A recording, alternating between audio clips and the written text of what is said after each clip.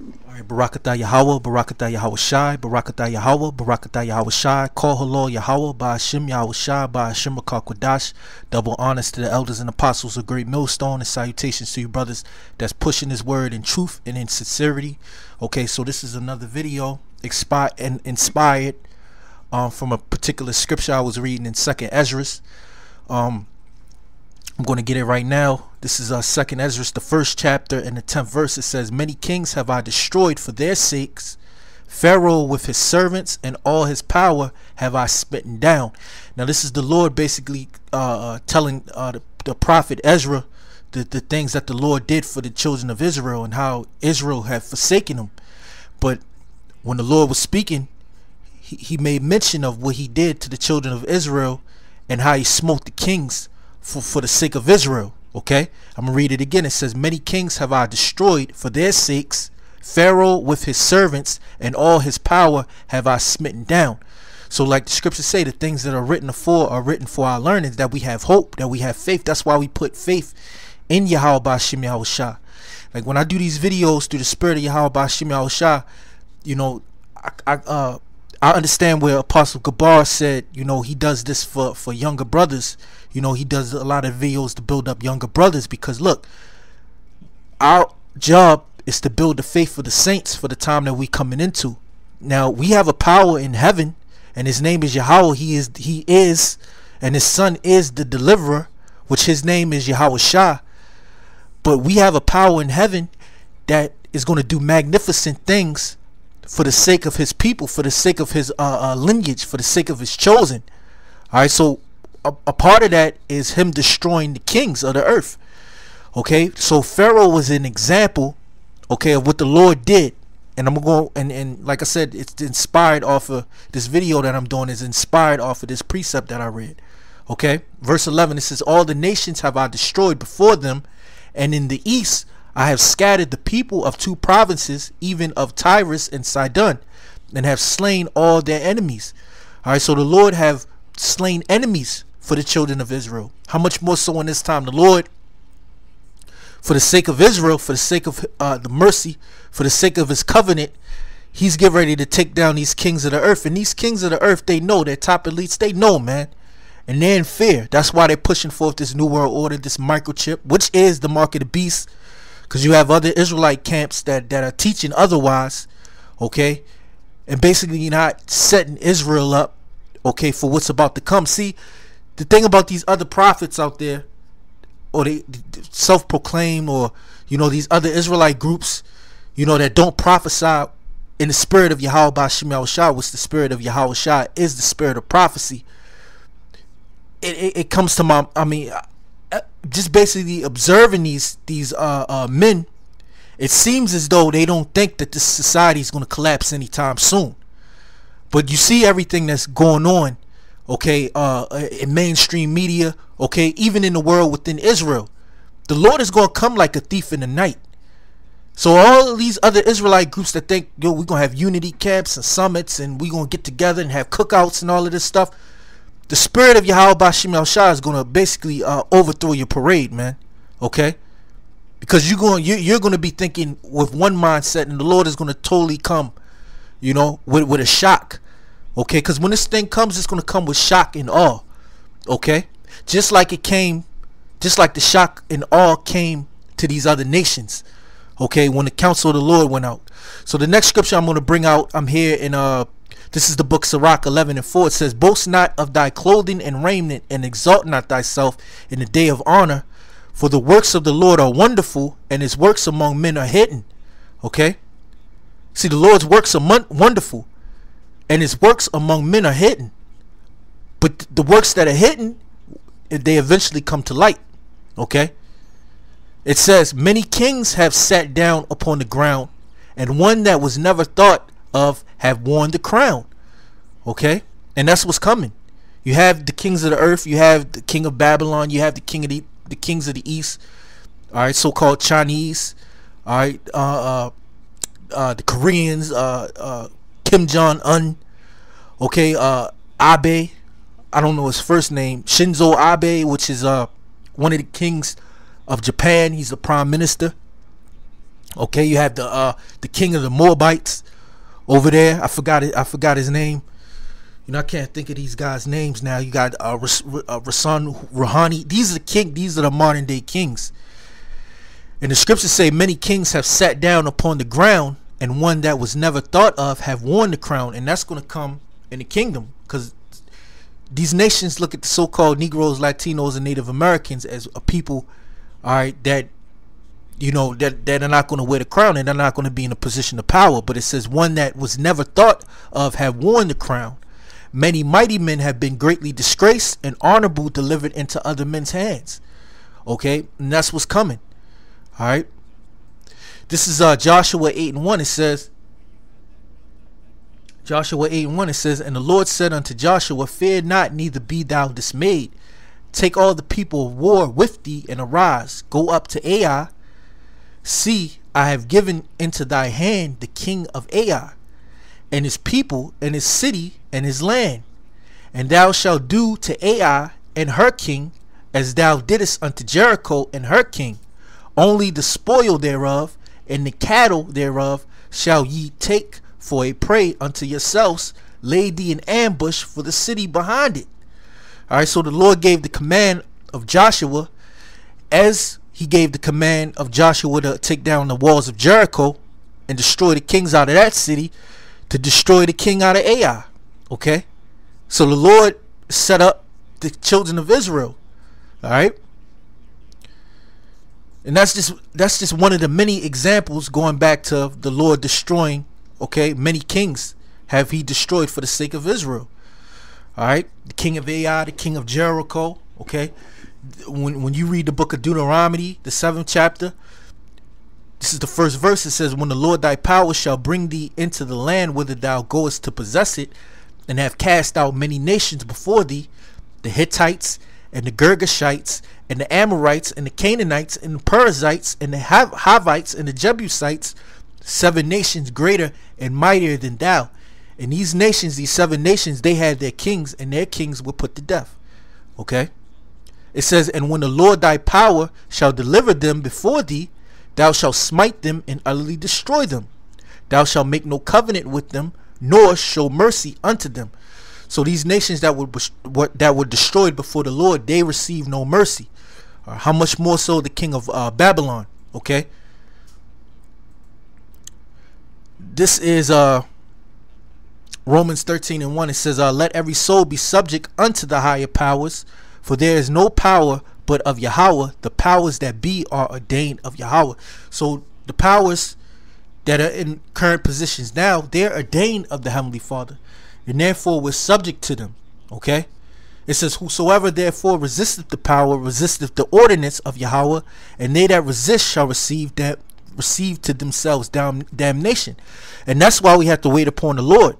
Okay, we have to do these works and wait upon the Lord. All right, that's why it says, for rulers are not a terror to good works. So these good works that we do, you know, they really can't be condemned. Okay, the truth, when we go out there and speak on the highways and hedges with the Bible, with the words of the Lord, these works can't be condemned. It said, but to the evil will thou not be afraid of the power. Do that which is good, and thou shalt have praise of the same.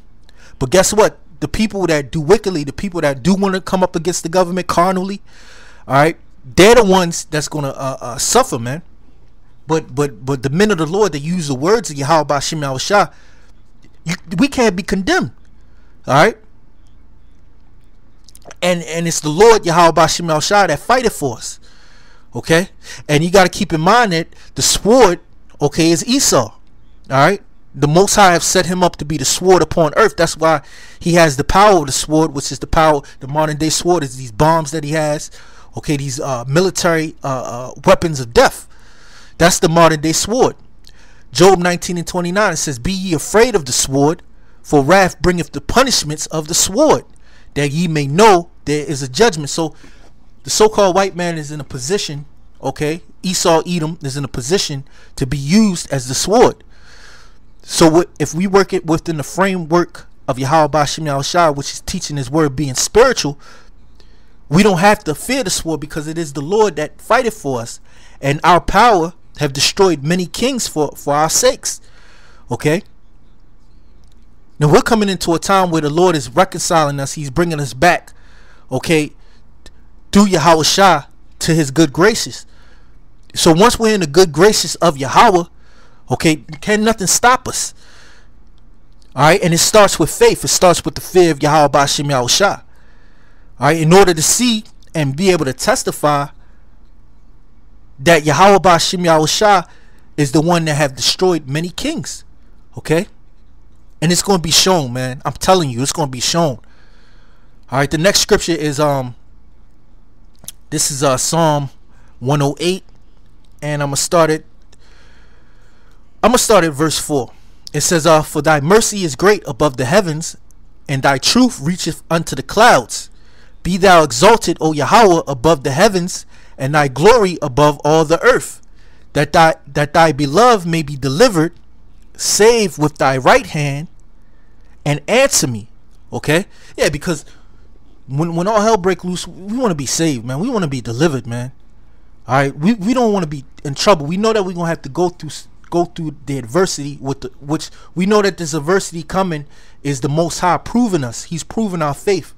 He's going to test our words, man. All right, and it's going to come down to, do you believe in Yahweh Ba'ashem Yahweh Shah according to faith, according to what he have spoken unto us by his servants the prophets. And we as prophets, we have the spirit of prophecy. We have these words, man, which were given as a heritage. All right, so you know, hey, everything the Lord have set this all up, man, to happen, man. It says that thy beloved may be delivered. Save with thy right hand and answer me.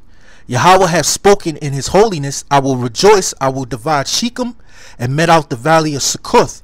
Gilead is mine, Manasseh is mine, Ephraim also is the strength of mine head, Judah is my lawgiver, Moab is my washpot, over Edom will I cast out my shoe, over Philistia will I triumph. Okay, so going back to 2nd Ezra 1 and 10, it says, many kings have I destroyed for their sake. Okay, and Moab being the Lord's washpot, and over Edom will the Lord cast out his shoe. Okay. Hey, the scriptures say the earth is the Lord's footstool. Okay. And who is being the head of the footstool of the Lord right now? All right, Esau, Edom. Okay. It says, over Philistia will I triumph. Who will bring me into the strong city? Who will lead me into Edom? Will not thou, O Yahweh, who have cast us off, and will not thou, O Yahweh, go forth with our hosts? So the Lord have always fought for Israel. The Lord always have taken the charge to go to war before Israel and show his magnificent power. All right.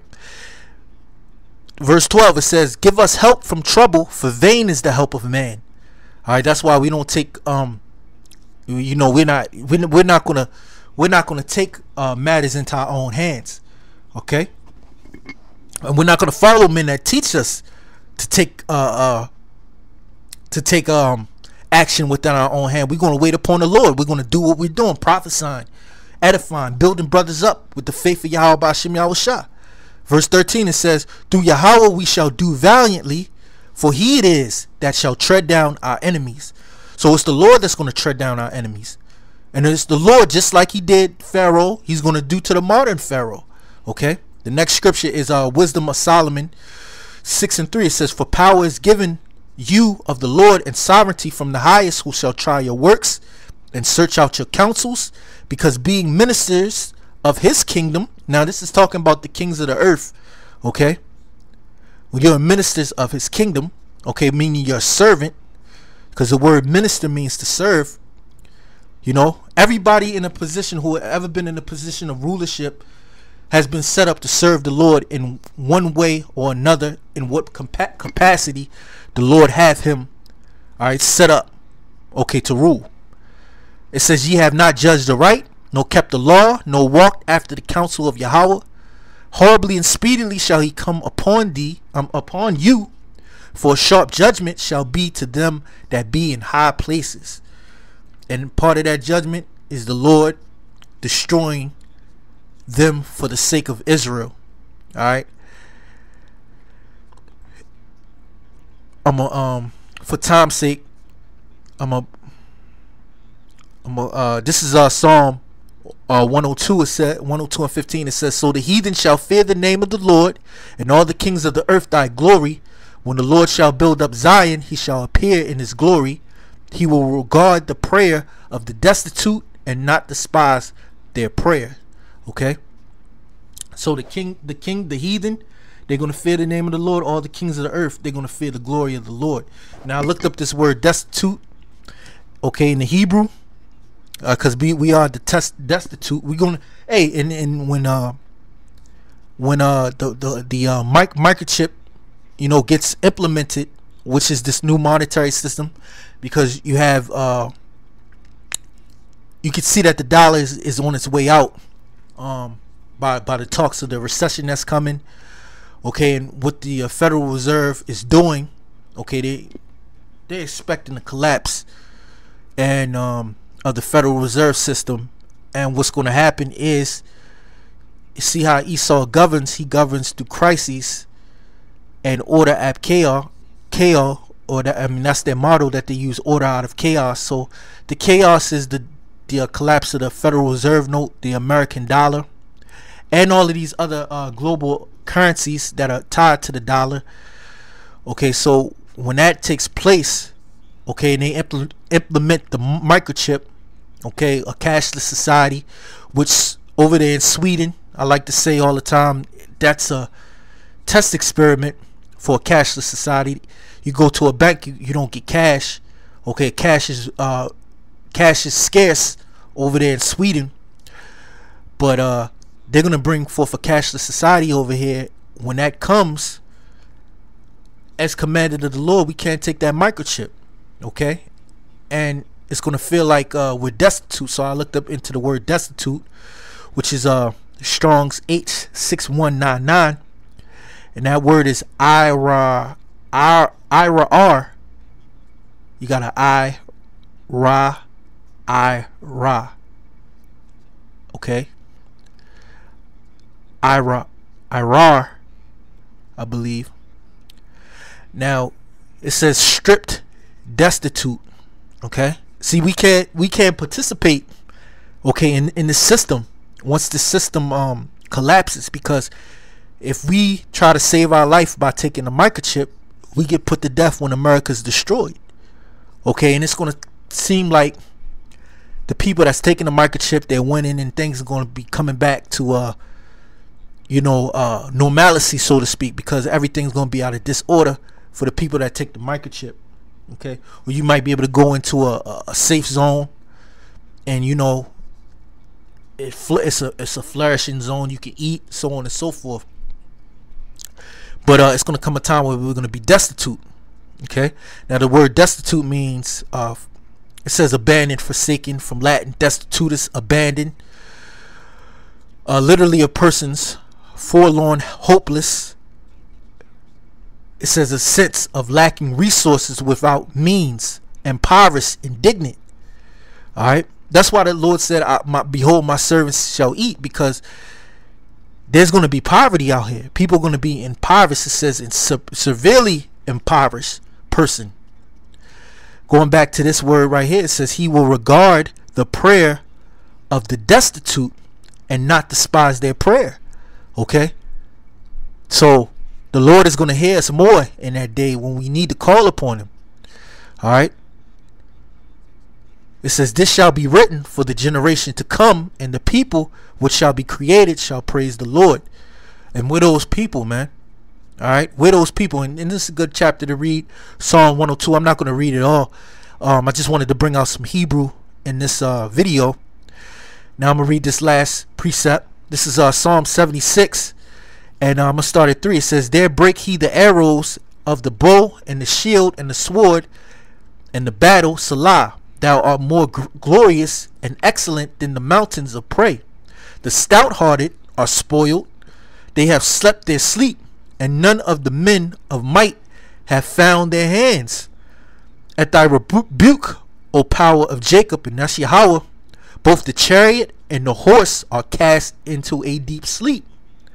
Thou, even thou, art to be feared, and who may stand in thy sight when once thou art angry? So the kings of the earth and all their ammunition, and mainly Esau, Edom, and these other armies, the Lord have already declared that he's going to destroy their armies. All right, and it's going to be played out right now. Right now, these devils are at the United Nations. All of these nations are at the United Nations up there in New York. Okay, and they have their own plans, but the Heavenly Father's plans are going to trump man's plans. Okay, and for the sake of Israel, all right, for the sake of Israel, he's gonna he's gonna cast out more kings, just like he did. All right, and that's Yahweh, the Most High. Okay, the omnipotent power. Okay, the supreme power in the heavens. Okay, let me jump down to verse 12. It says, he shall cut off the spirit of princes. He is terrible to the kings of the earth. Okay, and the Lord showed himself to be terrible to the kings of the earth. Asked the king if we could raise up Pharaoh, king of Egypt. Okay, we could raise up the kings of the Philistines. Okay, that about 3,000 years ago. If we could raise them up and ask them, they would tell you that the Lord Yahweh is terrible.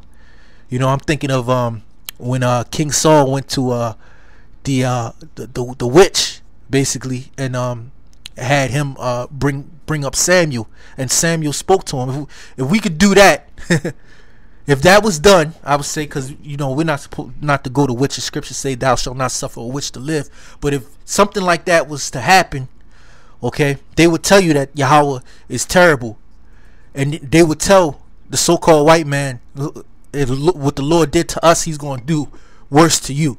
Okay, all right. But with that, I want to give all praises to Yahweh, by Hashem, Yahweh Shah, by Hashem Rakah Kodash. I want to give double honors to the elders and apostles of Great Millstone, and salutations to you brothers that are pushing the word in truth and sincerity. Until the next episode, Shalom.